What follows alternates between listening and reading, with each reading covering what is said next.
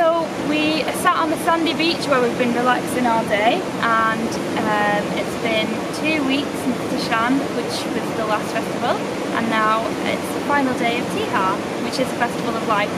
We chose to spend this on base because we didn't want to make the 4-hour journey to Kathmandu, but we also wanted to explore the area without really taking time off work, without having to do it on a Saturday. So yeah, and while we've been here, we've had such an authentic experience. Like to see Tihar in such a small community, with all the Christmas lights and like all the blessings outside the houses. It's been incredible. We've been invited for food. Yeah. Loads of different occasions. We've been cooked for so much. So our landlord's cooked for us 3 times. Yeah. And our laundry lady Sita invited us to her home, where she made us a ton of food. And then we sat with her family and we ate and we sang and danced and then played games. We had a blessing, which you can still see mine. You can't get it off. But it was incredible, wasn't it? It was such a close knit kind of thing that you couldn't have got in Kathmandu. So we're glad that happened. Yeah. That said, we've craved Western food, so we cooked for ourselves. We made Mexican one night and we made it for the whole of the base who was still there.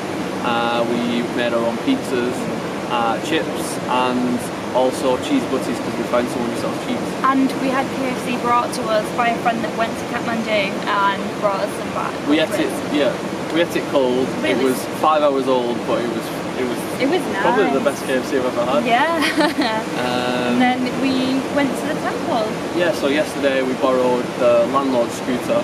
We drove up the mountainside and went to see a temple / palace that got partly destroyed during the earthquake, but it's still really high up and it's got incredible views, and you can still get the character of the building, even though it's in disrepair. Yep.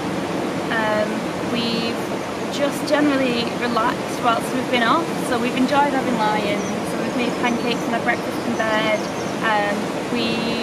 So I read a book, managed to write some blog posts, and you've edited videos and worked on a project. Yeah, so you'll see the project soon. It'll be on the YouTube channel very soon. But yeah, I'm really excited for that to go out.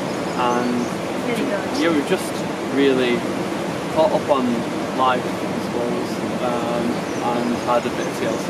Yeah. It's been good, but we're ready to go back to work tomorrow.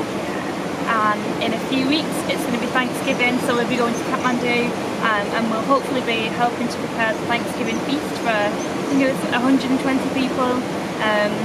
So I'm sure there'll be a new video around then, and we'll keep you posted. Yeah, but until then we'll keep cracking on working and